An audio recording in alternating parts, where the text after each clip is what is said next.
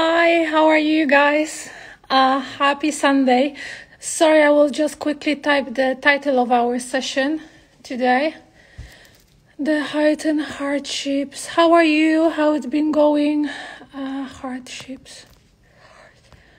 You know, today we have a very special episode. Actually, it's the 14th episode of Talks with Natalia. You've been with me since 4 months almost. So, actually more than 4 months. So, thank you for that. And I hope you were able to learn something as well, as much as I've been learning. I was just, I'm so stressed actually. I feel like I have a first guest today. The guest for the first time. It's almost like I had my first interview with Ubi Franklin. But let me just quickly of interracial.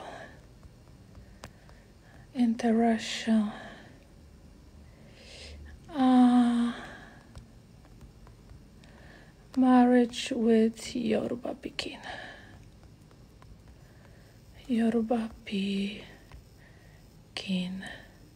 I'm posting. Okay, pin the comment. Yes. So, hello, how are you? My name is Natalia Mufutau, and I would like to welcome you officially to the 14th and the last episode of this season of Talks with Natalia. Today we have a super special guest. His name is Wali Mufutau. So we share the same last name. It's my husband. He's a serial entrepreneur and Yoruba cultural influencer. So we will talk about pluses and minuses of being in the interracial marriage or relationship. Just let me quickly greet you guys. Bemash. Oh, hello. How are you? So many of you guys. They call me Owalobi Hi, Okansola Hey, Martina Hey, Pretty Adelao. Hi, how are you? Let me see. Oh my God, I'm really stressed. Let me see if Yoruba Pikin is already here. Okay. Now African time. At least I hope that the internet connection will be okay. Hello. How are you? Hi, I'm fine. And you? I'm fine. Thank you so much for accepting my invitation to the final episode of season 1 of Talks with Natalia. No problem. My wife is oyinbo also, so I just have to grant your request. Okay. No wahala. Yeah. So for those who don't know you yet, I'm happy to introduce Adewumi Wali Mufutau, who are the serial entrepreneur and Yoruba culture influencer. So if you could share a little bit with us background, what part of Nigeria are you? And please remember that you are talking to thousands of people, so as the and honest,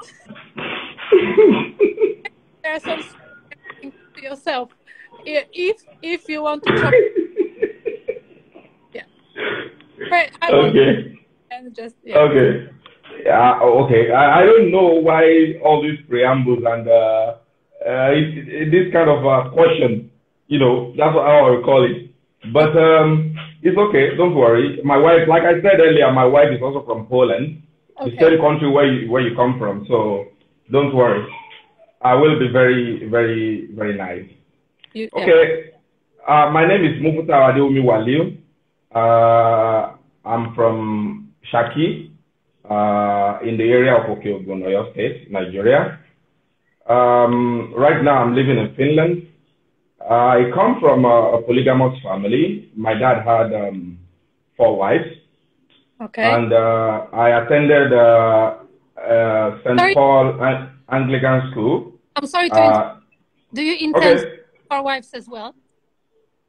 Well, I'm thinking about that. Okay. I'm thinking about that. So let's see.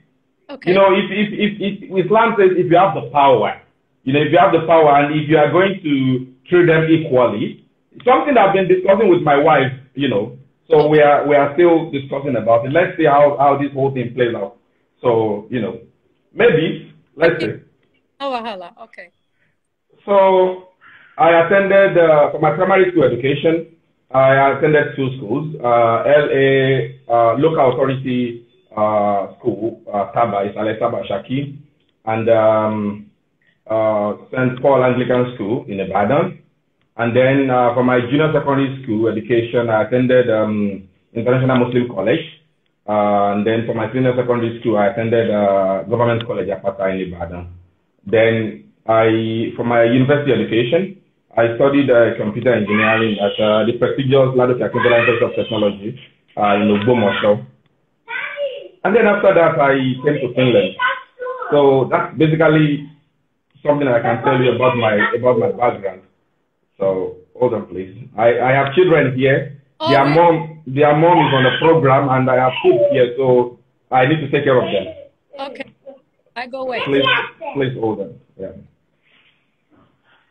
So that's it. I mean, that's the little thing I can tell you about myself. Okay. What about, so you mentioned that you are from Shaki. Yeah. And as far as I know, Shaki is very popular in Nigeria because of the pots. So the cooking. That's true. They say that all Nigerians cook in the Shaki pot. So what are the other reasons why Shaki is the best city in Oyo State, Nigeria? Well, it's like we are the food basket of the nation.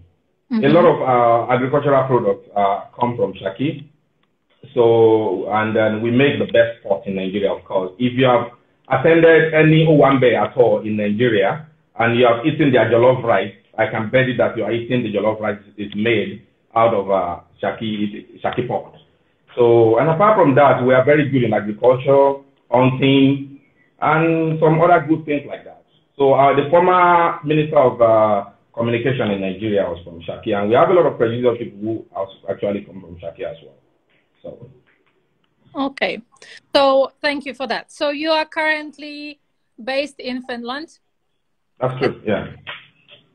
So why did you choose Finland among the countries? Oh, thank you.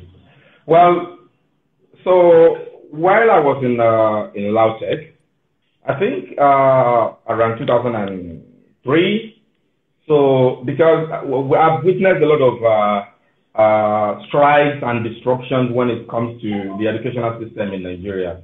So sometimes the course that you are supposed to do for like 4 years, then it turns out that you are going to finish it in 6 years because of the strike.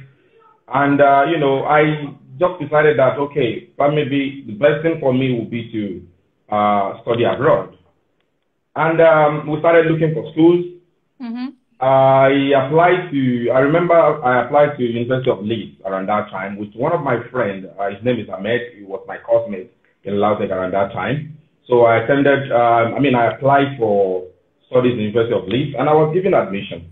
But unfortunately, I was denied a visa. The story behind the visa thing, it's a very big thing also, which I will actually talk about during the course of this program. So, and then after that, Ahmed had one guy who was actually already in Finland around that time. He was studying in Finland, and he was the one that introduced us to study in Finland. And then we applied, we were given admission. We went to do entrance examination in Ghana. And actually, so I applied for another degree while I was studying in Lautech. So I was doing my fourth degree in Lautech, and I applied for another fourth degree to come and study abroad because I was aware of the fact that if I really want to do my master's, I have to kind of come in somehow, because when you graduate in Nigeria, your certificate is not ready immediately. So you have to wait for like 2 or 3 years, for example, before they issue your certificate. And I just think that, okay, once I'm here studying already, it will be much more easier for me to switch. So, and that is exactly what I did. So that's how I came to Finland in 2007. The UK visa thing that I applied for, it later haunts me when I got to Finland, because happened. Thank you. So I applied for another visa to visit the United Kingdom when I was in Finland. And I mean, in my passport, there was a stamp there already that I've been denied visa before in Nigeria. So, and when I was processing my visa application to come to Finland, I contacted an agent. I contacted an agent to help me, kind of like, manage all the paperwork and every other thing that has to do with the traveling. And he told me that if you are going to Finland, you should let us do something about this stamp on your passport, And I said, okay, no problem, let's do that. So in the end, they actually erased the stamp on the passport. This is not something I'm supposed to be saying on here, but I actually, yes, okay. So I just want people to learn from this. So every question that you'll be asking me, if there's any point of or if there's any point in the question where people could actually learn from, I will try to expatiate a little bit so that they can learn from it. Purpose of our interview today. Yes. Yeah, thank you. So then when I got to Finland, then I applied for visa. The stamp in my passport was already erased, so clean. There was no stamp there anymore. And then I went to apply for visa. And during the interview day, it's what I would call Ojoburuku, bad day, devil drink water. In Yoruba language, we say Ojoburuku is Ubomimo. From my experience. What is it? Oloburku is like bad. Ojoburuku is a bad day. Bad day. Bad day, devil drink water. So during the course of the interview, when the visa... May I mention the other words that I know, bad words in Yoruba, or shouldn't I? Don't write this one down, because your husband will get angry, and I don't want your husband to get angry, so don't write something like this down. No, okay? So then when the visa officer asked me if I've ever been denied visa before, I told him confidently that no, I've never even actually applied for UK visa before. Because of course, if I would have told him that I've applied before, the stamp is no more in my passport. You get the point now? The stamp is no more there. So how do I prove to him that I've actually applied before?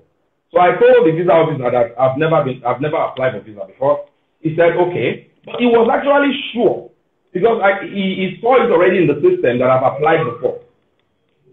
So I told him, no, I've never applied before. The lady asked me 3 times. And at the 3rd time, I just told her that, why are you stressing me? Why are you stressing me? With confidence though, Niger confidence. You don't have to stress me now. I've told you the truth. So she said, okay. And then she told me the reason why she was asking me again and again was because she wanted me to come out straight. That I've applied before and they have denied me before because they were actually making a new rule. And the rule they will start using it from that particular application of mine. That's when they will start using the rule. So if I had come out straight to her that I've applied before and they have denied me, maybe they would have done something. But now I lied, misrepresentation, I lied on my application, and because of that, they banned me from going to UK for 10 years. I'm saying this because I want people to learn from it. You see, those agents don't have anything they want to offer you. Some of them have never even traveled out of Nigeria before. But they will tell you how the airport in Amsterdam or how the airport in Helsinki look like. So this was my experience when I came to Finland. I just wanted to add that one. So, and I believe I told you the reason why I come to Finland through a friend of a friend. Yeah, but I believe everything in life happens for a reason. So there was a reason why you in the end you studied in Finland and you moved to Finland, not to the UK. That's true. Maybe it was a very special reason. But anyway, so I guess what was the month when you moved from Nigeria to Finland? Well, so when I got admission to study in Finland, I was actually writing my final paper in Lautec. So the school resumed, I think, around August, September. But my final exam was in November. So I had to wait behind and finish my final exam before I traveled. I wrote my last paper on the 8th of November 2007. and I traveled to Finland on the 11th of November 2007 November. with one small bag, with one very small bag. No Yeah. food, nothing. But so November, so it was mine. What was the weather like? Like 25 Well, degrees? it was rainy. It was rainy. You know, there's global warming and the weather is changing over the time. So No, in November and that time, it was really, really rainy. It was really, really rainy. I was beaten by the rain right from the bus station to the hostel. now what I'm thinking about is that the temperature difference, like Finland is well known cold. Well, yeah, I have actually studied a lot about Finland. I knew it from that moment that it's a very cold country, you know, and I was actually prepared. I mean, to face every situation that I'm going to encounter here. So it wasn't really difficult because I think it was during spring, if I remember correctly. It was during spring, so it wasn't really cold. It wasn't really cold. But then, when the winter came, it was very, very serious. It was very serious because when I was studying, I was working at the same time. So, and every day I had to ride bicycle for like around 15 to 20 kilometers. I mean, navigating from one walk to another in the winter, you know, with like 2 to 3 sets of jackets, hand gloves, face mask. And during that, then when you are riding bicycle and the wind is blowing on your face, you know, where the water is coming out of your eyes and it will freeze immediately. This is how bad it was. I think it was around minus 20 or even above minus 20, 25 at that time. So it was really, really a very difficult situation. But in the end, I made it. It wasn't easy. And how many years it's been now? Well, I'm talking about between 2008 2012, because I started my own company in 2012. So between 2008 2012, I was studying and then I was working, and I didn't have a car, so I had to ride bicycle here and there. So it was really, really difficult. But in the end, when you have the Nigerian spirit in you, you will conquer every situation that you encounter. That's what I always tell people from Nigeria, actually, that if you survived in Nigeria, you can survive. It's the same with us Poles. It's so much different in Finland. No matter what, you have always a support from your government, and it is compulsory to have an apartment here, which is not the case back in Poland or in Nigeria. But anyway. I hope that, I mean, I'm very happy to hear again your story. I've heard the story so many times, but it's always interesting. If I may ask, from who did you hear the story? From who did you hear the story? Not angels. Angels. Okay. They whisper in my ear. Yes. Okay. Yes. So, if you could compare living in Finland, because I started to talk a little bit about it, life in Finland and life in Nigeria, what would you say? Well, you know, there is a significant difference when it comes to living in Nigeria and living here. But at the end of it, it still depends on how you want to live your life. I'm happy here, but I believe that there are some people living in Nigeria that are far, far more happier than people that are even actually living in Finland. So, you know, when you think about the basic need of life, electricity, water, and gas, and some other things, you have everything readily available for you here. The social system, the welfare benefit is there to take care of you when you have any issue or when you need them. These are things that we don't actually have in Nigeria. So, you know, I mean, if I have to compare living in Nigeria and living in Finland, I think I love it here. I really, really love it here. So there are a lot of things that I have here that I don't have back home in Nigeria. And besides, I have my immediate family here in Finland now, and my extended family are still in Nigeria.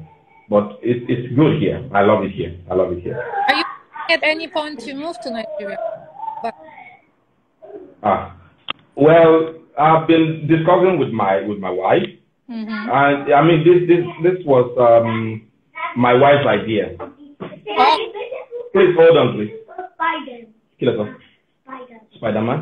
Yakub fell no for Spider-Man. Yakub. Show one of the Spider-Man. What? So one of the Spider-Man. Okay. I'm going to tell you. Mo ń ṣètò kan lọ́wọ́ lórí ẹ̀rọ ayélujára pẹ̀lú arábìnrin yìí. Màá bá yín gbé bùbà sí. Mò ń bọ̀ ẹ̀jẹ̀ dìgbò fún ma lọ. Ẹni tó rẹ bùbà díẹ̀ tẹ́ bá bùbà díẹ̀ màá bá yín gbé Spider-Man. Please, I'm sorry. The Spider-Man break. No, don't worry. Okay, thank you. Yeah, so you are planning to move to Nigeria? I'm not actually saying that, but my wife actually wants us to move back to Nigeria at some point. So she loves Nigeria so much, and then we have a lot of business ideas that we are planning to introduce to the Nigerian market. So maybe at some point we move to Nigeria. I don't know yet, but okay. It's my wife's idea that probably maybe at some point that we should move to Nigeria. So okay. So let's see how it goes. So talking about the wife, how did you meet your wife? Well, it was in 2000 and. I'm listening. Yes. Okay. Because you will learn from this also. Thank you. And then you can apply all the knowledge and wisdom that you will learn from this program when you get home to your husband. So let me just tell you how I met my wife. Okay. Okay. Make it up. Okay. Thank you very much. So I met my wife in 2010. A friend. She was a friend of a friend. Okay. My friend was supposed to pick her up from the airport. And at that time, my friend was already in Nigeria, and then he contacted me so that I can help him to pick my then stranger, but now my wife. Mm-hmm. So I picked her up from the airport. She was talking a lot. Oh my God, this woman can talk, eh? She was talking and talking and talking and talking. And me, I was thinking about how I'm going to get to work after I drop her off at the train station. But she was just talking and talking and talking, and then at the end of it, she just to show her appreciation, she offered me coffee, which I denied. Oh. Yes, I denied. I want to ask you one question. You be oyinbo, Abi? When you see an handsome man like this, an handsome man, good-looking man like this, are you not going to fall for him? I'm asking you. Now or you are 10 years ago? Well, 10 years ago or now, are you not going to fall for a man like me? When you see an handsome man like this, are you not going to fall for him? Sometimes I have to look twice, so it depends. But my wife didn't look twice that time. She fell immediately. She fell immediately when she saw an handsome guy. So, but anyway, she invited me for a cup of coffee. Wait. And who told you are handsome? What in be the wahala? Mama. Me. Okay, no wahala. Yes, I'm sorry. No wahala. Right. Yes. No problem. You are one-sided now. You are one-sided. You are the anchor of the program, and at the same time, you are reading comments that is a kind of throwing jab at me. No problem. I'm protecting. But anyway. Yes. You are protecting what? You are protecting what? Interest of my guests. No problem. But one thing is this. I'm putting this to you. When you see you yourself, when you see an handsome man like me, you will fall for him. You don't have any option. I think so too. Thank you very much for admitting that. But anyway, she offered me a cup of coffee. I denied. Because I was actually, it wasn't because I didn't want to spend time with her, but because I was working. I actually left work to pick her up at the airport and then drop her at the train station. From there, I had to, go to work again. So, but in the end, we share a phone number. We kept contacting each other on the phone. And at some point, I think we realized that the chemistry was there. So we arranged a meeting, and this is funny. So I was going to, after like 1 year of dating, because she was living at the northern part of Finland, so far away from where I was living at the southwest area, and she was living at the north. So it's like probably close to 1,000 kilometers in between us. 100, yes. So it took us a lot of time before we were able to agree about meeting each other. And then when we agreed about it, I offered her a hotel, that I would book the hotel, and then it was like, so if you book the hotel now, we are going to stay in the same hotel room, Abby. And I was like, what do you expect now? Sharp like that guy. Why are you not going to sleep in the same hotel? She said no. And that's when she said no. So innocent. I was so innocent. It's been 10 years. Yeah, maybe I would have said something. I'm not talking about you. I'm talking about my wife. Don't ruin my home, because you are talking about yourself now. If my story if it looks a little bit like your own story, then you talk for yourself. Now I'm talking about my wife. Okay. Okay. Please don't go there. I'm talking about my wife. So, in the end, she just told me, no, we are not going to do it like that. That if we are going to meet, we will sleep in a separate room. And one thing is this, that's when I realized that, this woman, she has the Nigerian woman brain. So what exactly is this now? We are meeting for the first time, you are telling me that we are going to sleep in different rooms. But in the end, anyway, I think we called it off. We didn't meet again, because we were not able to agree about it. So, and after like maybe 1.5 years, then we were able to meet, and then we got to know each other. And then she went back to Rovaniemi, where she was studying to finish her study. Then moved back to Poland for some time, and then then moved to Finland. And since then, we have been living happily together. Okay. So, from your experience, what is the difference between oyinbo, which are the non-Africans, versus Nigerian women? Difference, Abby? Let's difference. Nigerian versus Nigerian. Okay. The question is, let me rephrase the question. Yes. You are asking about the difference between oyinbo woman and Nigerian woman. Yes. Okay? Well, I don't know about some other people, but if someone is married to the kind of woman that I am married to, I can't see any difference. Oh, really? I can't see any difference. Woman will always be woman. Woman will always be woman. From Nigeria to Finland to Poland, woman will always be woman. The only thing that differentiates women is about the culture and tradition of where they come from. Apart from that, every woman wants to be treated well. Every woman wants to be adored. Every woman wants to be respected in a relationship. So, white or black, women have the same anatomy when it comes to the way they think and the way they behave. I have few Nigerian friends who are married to Nigerians. And sometimes when they tell me about their experience, and when you aggregate this whole behavioral thing together, you just realize that it's the same. Sometimes when they tell me about their experience at home, and then I will just think about my experience at home with my wife also, is the same. So I don't really see any difference when it comes to women. Generally, all over the world, women are the same. One thing is clear, okay?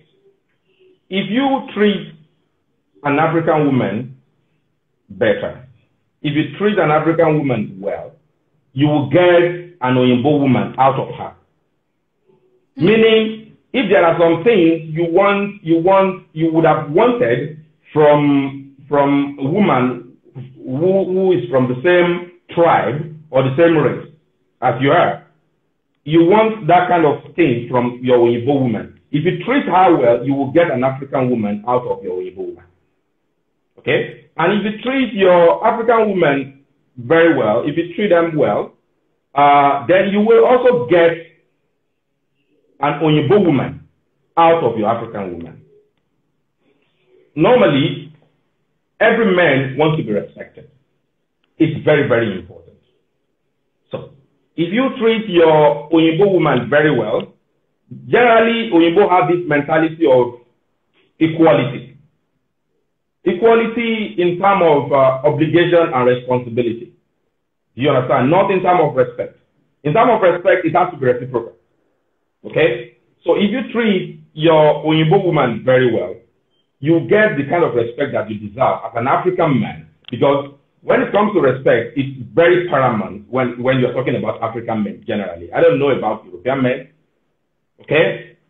And when you... respect, because I think it's super important. And if we are talking about the interracial marriage and now, especially with Nigerian men, this is number one. I would say respect comes first and the food comes second. From my experience. Well, from your experience, I think you are right. Now I know that you are really married to a Nigerian man because of the way you talk. Now you know, we are meeting each other for the first time. So I have to say it as it is. So, now I can confirm that you are married to a Nigerian man.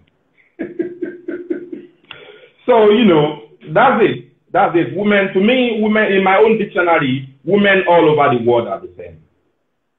Women all over the world are the same. I can't really differentiate them. I can't differentiate them. One thing that plays a very important role when you are trying to differentiate women is their culture and tradition. You know, over the time, our culture and tradition will fabricate the way we reason and the way we think about different things. And that is the reason why when you are married to an European woman or to a Yoruba woman, you are expected to play your role in terms of 50-50 of a thing. But in my own house, we don't do 50-50 because my woman is also very traditional, just like Nigerian. So you know, we don't do 50-50. The woman love money now. You don't know. I wonder how you what is your relationship with your own husband? But my own woman, we don't do 50-50 in this family. Hey, no 50-50. Woman love money, eh? No, I don't. In general, I don't think that for women it's money. It's like how many purses you can buy, how many pairs of shoes, where you can travel, you know, this kind of. We don't think. I mean, it depends. The way our brain works is a little bit different. I agree with you because if I don't agree, maybe it's possible that you know my wife now and you will tell her some certain things, and I want to sleep at home tonight. So you know.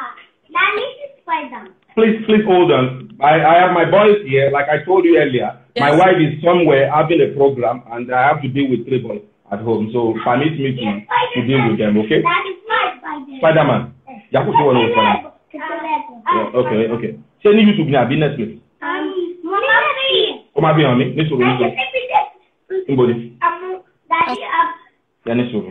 Okay, Natalia was Spider-Man.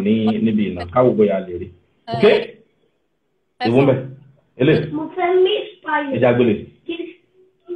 Adam. Spider-Man. Okay, Lego super Lego. Okay. You know. Can be your due for do anything on back here. Would need a model villa. Hello, model. Hello.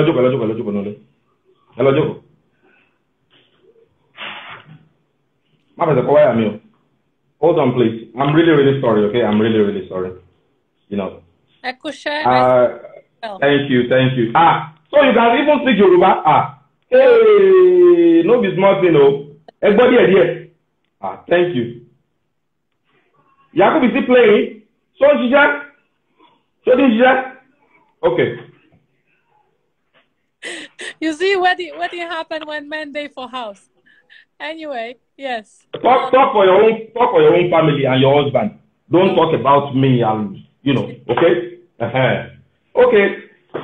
Now I'm back.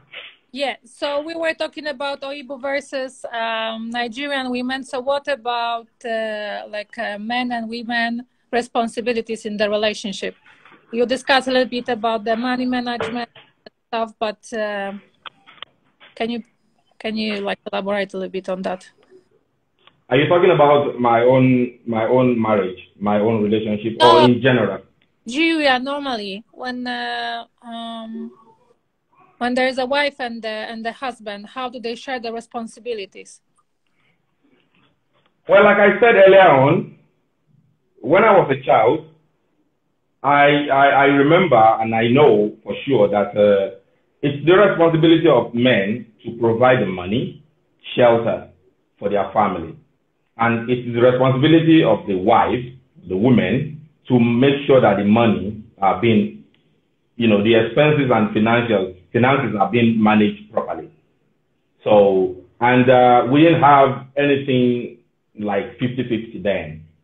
It was actually, they would say that it's 100, like the men would do everything. But I don't see it that way. Because if you say that men are responsible for 100% of the responsibility, so what do you call the time that the mother put in preparing the kids for school, managing the money, cooking and some other things? I think it's worth 100% also.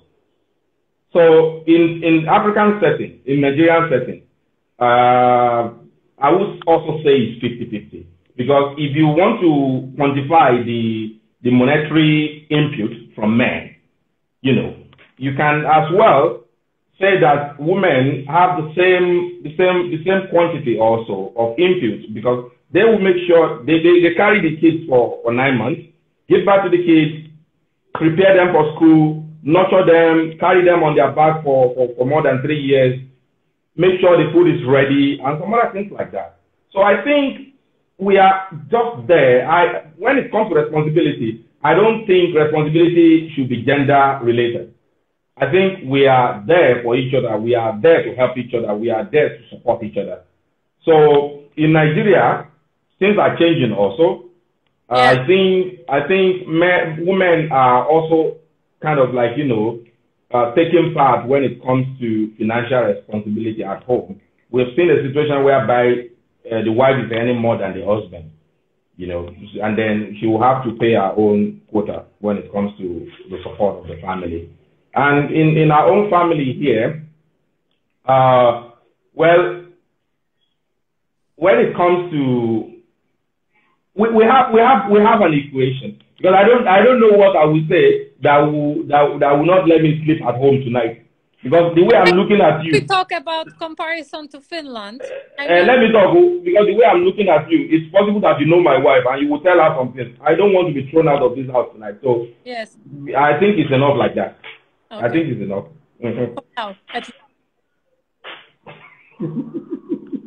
So you wanted to ask me something? Yeah, because from my experience, couples in Finland, people in general married like typical Finnish marriages. They're a little bit different than typical Nigerian marriages, for example. So what are the differences from your perspective? In the marriage? Mm-hmm. Well, I think when you think about Finland and you think about women here, these equality of the thing. But women in Finland, we talk general. Okay, rephrase your question, because I didn't get that. Rephrase your question. Okay, again about Finnish relationships versus Nigerian relationships. What are the differences, or are there similarities? How do you see it? Okay.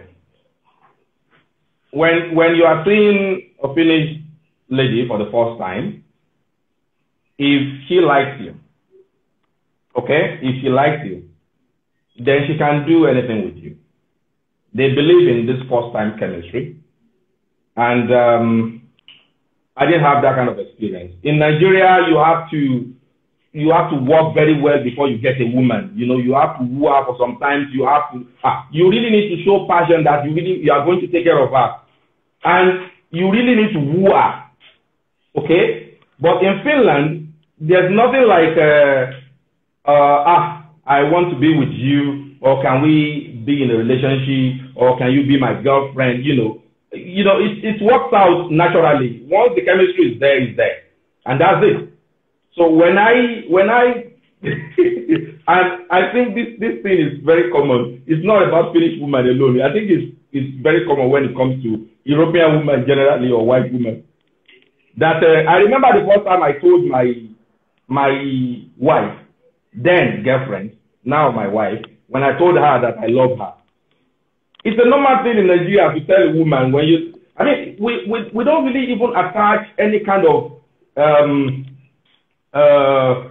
weight to that statement. You know, men use it. It's a normal thing to tell a woman I love you. Okay, and when I told my girlfriend that I love her, she wasn't talking to me for like 1 week. I called her phone. She didn't pick up. Yeah, Why? How long after you met her you told her that you love her? I think it was like around 3 months ago. Or maybe not even up to that. I think it was like 1 month ago. How would you know? Were you there? You were not there now. That's what I was told. Who told you? Who?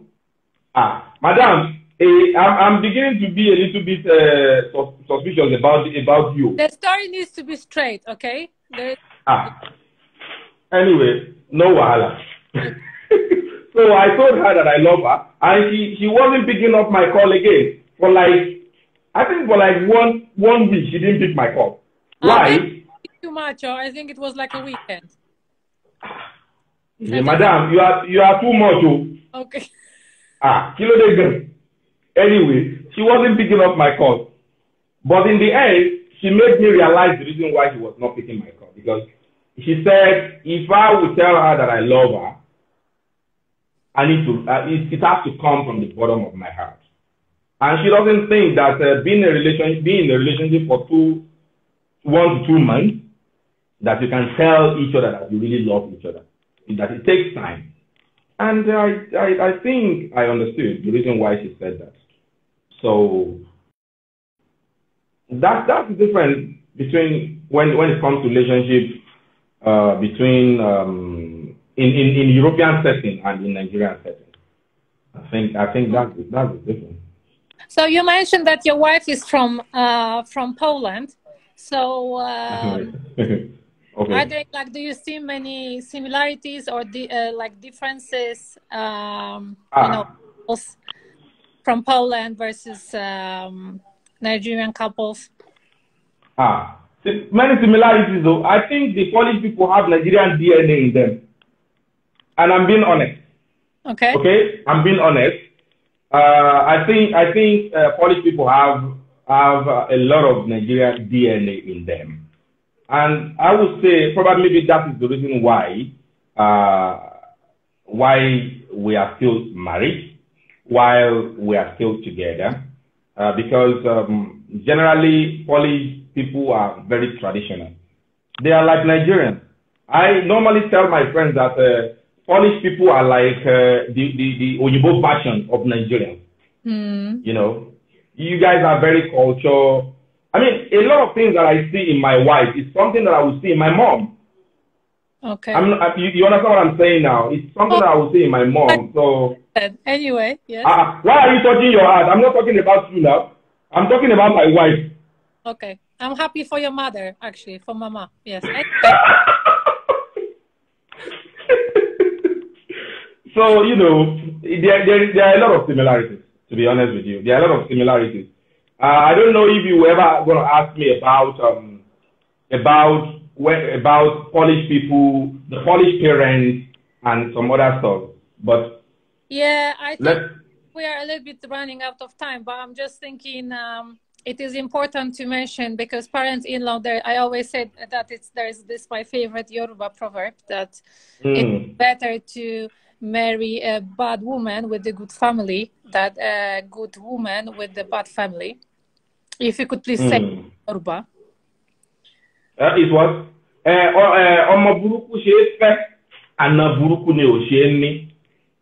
Okay. Yeah, and that particular proverb, it works for my marriage, you know. One thing is this: I can only talk about Polish. Excuse me. What is it? How does it work for your marriage? It works for my marriage because I'm not saying that my wife is a bad person. Okay. I'm actually going to emphasize on the parent-in-law part. Okay, that my wife is a good woman, a very loving woman, and her parents. I mean, my experience with my parent-in-law, yeah, it's been exciting and accommodating. They've been very, very good. It's something that you would expect from a normal Nigerian parent-in-law in a good way. Because I remember there was a time, I mean, they advised us if we have any issue, because no marriage is rosy. You know, you always have up and down. Whether it is interracial marriage or if it is racial marriage, between the same tribe, you always have your up and down. And they have always been there for us to support us, to advise us. And this is what will happen in normal Nigerian setting when it comes to the parent-in-law. I remember there was a time I had issue with my wife. Oh, okay. And she was very, very angry. And then she traveled back home. Okay? She traveled back home. She stayed there for weeks. Mm-hmm. Okay? She stayed there for weeks. And the next thing was that her parents just told her, we don't have room for you in this house anymore. Okay? You have to go back to your husband. One thing is this. We don't have room for you. This information from, excuse me. Me, don't worry. You can ask if you need some lesson. If you need some lesson about interracial marriage, you can ask my wife. She will tell you a lot. Okay? Okay. I can lecture your husband. But you can receive some lecture from my wife also. It's okay.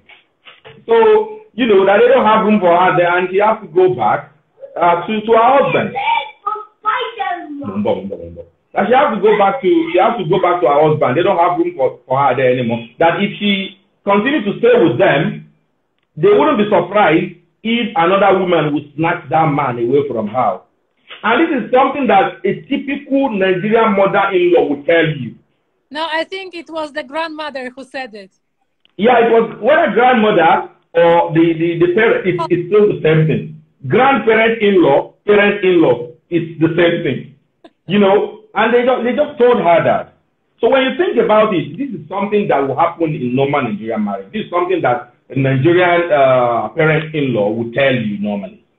So I think I'm enjoying my marriage and relationship because I have the best grandparent-in-law in the world. And generally, I believe that maybe all Polish people are like that. I've never been with any other family before, but my parents-in-law, they've got a great family. And they are very, very traditional, just like Nigerians. Yes, thank you. So how did your own parents react when they found out that you are dating an oyinbo woman? The normal way every Nigerian parent will react. It's not because they are racist. They're just looking, trying to protect their children. Okay? Being it a Nigerian man that is trying to get married to oyinbo woman or a Nigerian woman trying to get married to a oyinbo man. It's just that people want to protect their kids. We've had a lot of rumors about, you know, white woman or white man running away with your children, the fact that you will not be able to train your children in your own way, the fact that you will not be able to imbibe them with your own culture and tradition, you know, the fact that you are not even going to have a say. So this is very scary. Because that's a concern of, because it works both ways with oyinbo women as well, that they are concerned about that. But so how come that there are so many cases that oyinbo women, they run away? I mean, they don't allow the partners to speak their language to the kids. They don't want, you know, to embrace the culture of the partner. They don't want to travel to Nigeria. They don't even know much about Nigeria before marrying Nigerians, and you know, all these problems. Where do you think it comes from? I think it comes from the culture and tradition. Like I said earlier on, Polish people are very, very traditional. They love family. They are kind-hearted. Okay, set of people. So when you have that kind of people, then it will always work out. In Finland, for example, maybe so to say, it's sometimes you don't see parent-in-law helping you out when you have any issue with their children. You know, if there is going to be a divorce, they will say it's okay.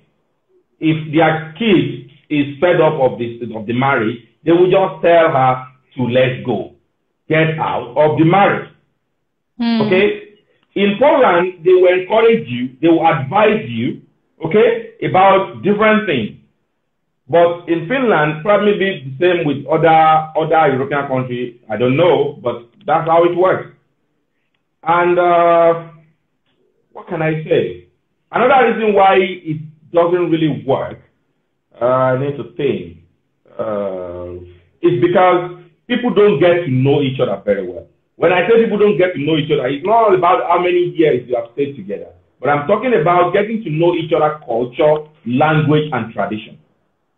Because there is a lot of wisdom and knowledge that will kind of propel your marriage to the surface when in your language and tradition. And people don't even want to learn.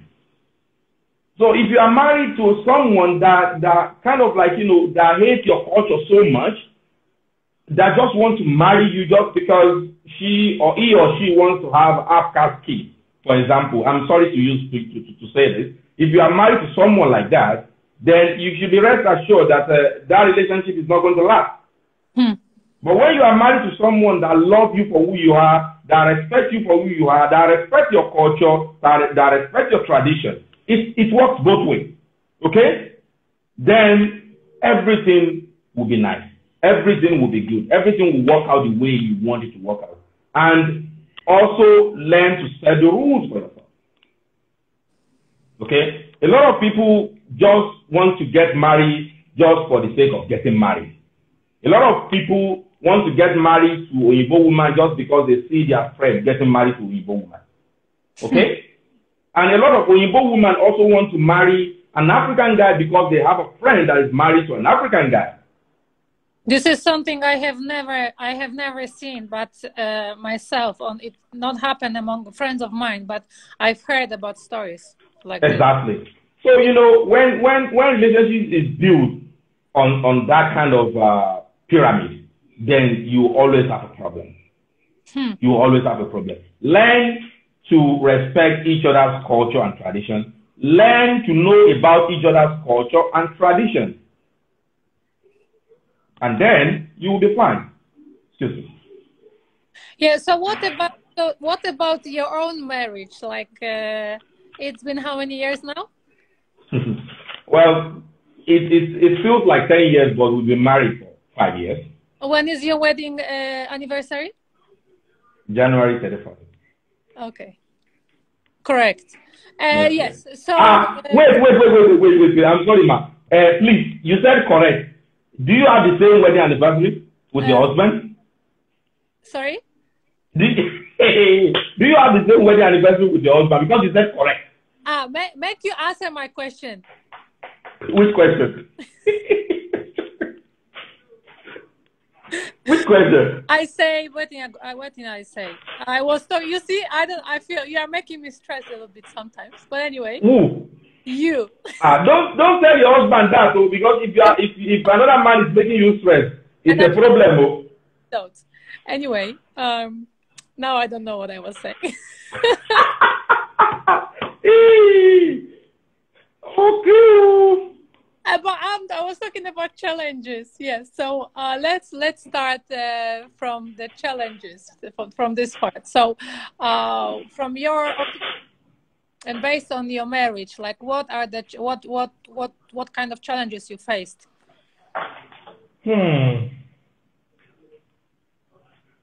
Okay. Hold on, please. Well, like I said, no marriage is rosy. Okay? One way or the other, we will always, marriage is an institution where you continue to learn for the rest of your life. You know, and if there's a marriage where you are not learning again, then the marriage is done. You understand what I'm saying now? If there's nothing to learn about each other again, then it means the marriage is done. So, well, I would say that in my own marriage, we are both still learning.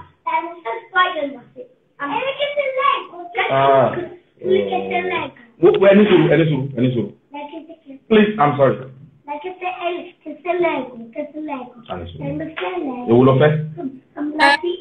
Sorry, we have guys. We normally have an hour or 50 minutes left, and I think it's such an important question. So I would like while you to answer to be interrupted. So I think